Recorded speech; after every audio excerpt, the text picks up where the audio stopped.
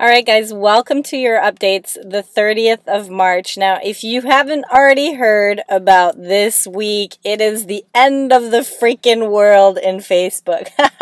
No, I'm just kidding.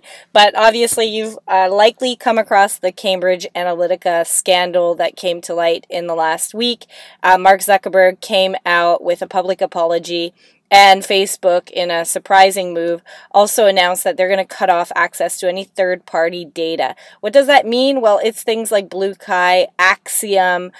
They've also stopped any new connections with bots like ManyChat and Fuel to be connected to pages at the moment. So if you are trying to roll out a new bot campaign with clients, you won't be able to until the dust sort of settles. Now, some behavioral and interest-based targeting is going to be removed as a result of this, because this is obviously data that was purchased by Facebook by these third-party providers. Is it the end of Facebook? No, absolutely not.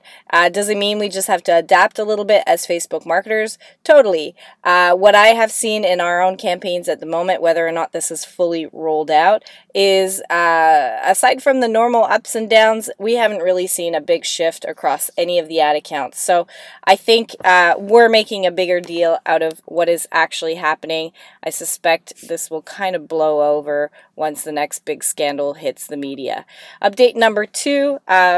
So there are updates happening this weekend as if we didn't have enough stuff on our plates to deal with right now. So just make sure you save all your stuff, or it probably will be deleted.